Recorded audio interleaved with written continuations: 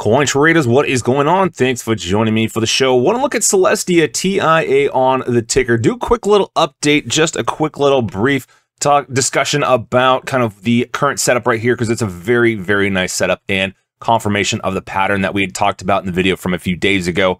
So just want to kind of do a brief update and analysis on Celestia TIA here, because on the current daily candle, and we are still waiting for a print and a close in about 5 hours as of time of recording, but over the last 3 days, sell off and obviously a taper off in volume, confirming and back testing the support that we found on these exponential moving averages. So like we talked about in the previous video, huge nice upside with huge increasing bullish volume. Very good, especially with tapering off and decreasing selling volume, especially when we look at the peak volume that we found on this nice massive bullish candle. Very good sign, especially when we look at this peak bearish volume candle, especially tapering off from there.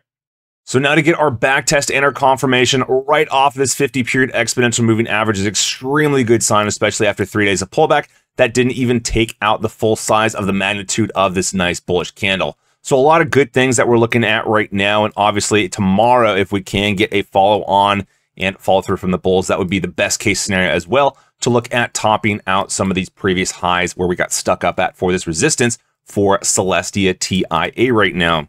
Now, in terms of upside resistance on top of that, going to look at several levels of resistance, and we do have a lot up overhead. So specifically, we're going to be looking at a few, most notably 1170 here, right up to about the $12 line, and just over 12 at 1204. So extremely relevant technical targets, as you can see, is where we got stuck up on the current move. So do have to test that. Looking left, big points of resistance. Looking farther left, big points of support as well. So we know very strong technical levels coming in right around the $12 mark for Celestia. But especially zooming out, if you can see, since we have been forming a huge resistance on this big exponential moving average resistance zone and confirming all these exponential moving averages as resistance, the fact that we've now seen a lot of bullish action on top of these exponential moving averages and maintained and confirmed along with a back test of that level, extremely good and strong. So we know extremely strong resistances now proving to be very supportive, especially after that confirmation and that back test right now on that level. So this is exactly what we want to see, especially after changing the trend here. So set our low and our low of the close, set our high, higher low, now higher high, pulled back, back tested. And right now we're going to be looking for a full bullish cross on these exponential moving averages, where we do have already had the nice bullish cross from the 12 on top of the 26. Now going to be looking for 12 on top of the 50, and then also the 26 on top of the 50 as well, coming in the next week or so. Now, unfortunately, a lot of the rest of the crypto space is kind of looking a little bit more stagnant and bearish, so hopefully that doesn't impact what we see out of Celestia, because the last thing we would want in this instance is a very, very nice setup like what we're currently seeing right now, and then an immediate rejection and losing this big level. So that's definitely not what we want to see, and this is extremely nice setup, especially because we can go down in the charts. For example, looking at the 12-hour chart, very nice confirmation as well, especially after getting this nice bullish cross information, back testing the 12-period EMA.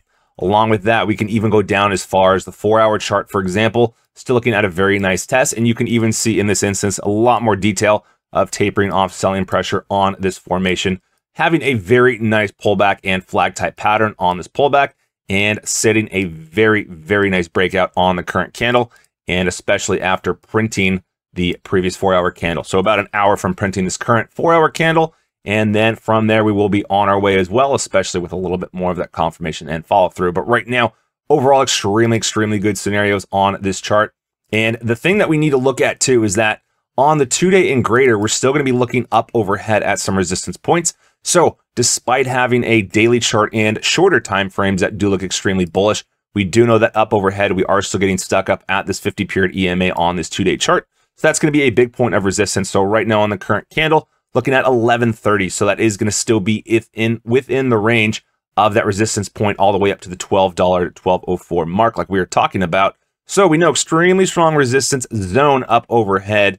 And that's why right now we do need to see a lot more of that follow through, because current levels are going to be extremely resistive. But if we can't overcome that, then that's pretty much going to be a surefire sign to let us know that once we actually backtest and confirm the $12 level as support, should see a very nice upside and be able to test the current all-time high right now, especially if we do get a lot more positive momentum and feedback and sentiment from the rest of the crypto space coming forward.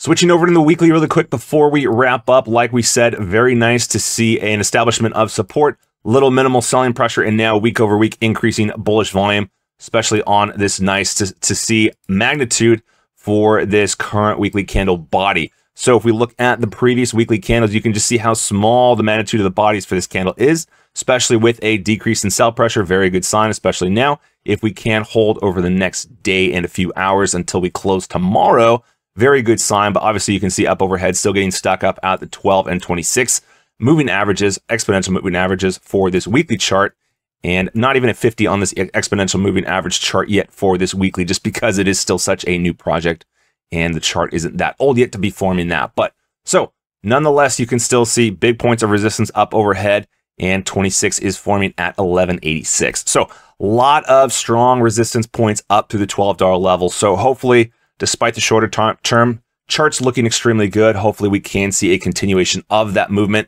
and not get stuck up at these resistance. So hopefully we can see a lot more continuation and the rest of the crypto space cooperates, but otherwise that is going to be the struggle point. So if we can see closes on top of the $12 to $12.05 level, that's going to be one of our big sure signs, as long as we can maintain that we are going to be trending back to the upside and looking for higher highs.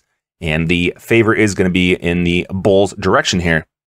So yeah, just kind of wanted to do a quick little update. Let me know in the comment sections below how you like these type of shorter format videos with a little bit more of the direct updates on the current setting and pattern. And yeah, definitely let me know in the comment sections below. Also, questions, comments, issues, disagreements, all that fun stuff. And feel free to always reach out on Twitter or X as well. At @coin_trades is the handle over there. Looking forward to chatting. But yeah, that is going to go ahead and wrap up this quick little update on Celestia TIA on that ticker. Hope you all enjoyed. If you did, please hit the thumbs up, like, and subscribe. And as always, do appreciate all the continuous love and support. Does mean so much. That is it for now, though. So stay safe, take care, coin traders, and I'll catch you back in the next video.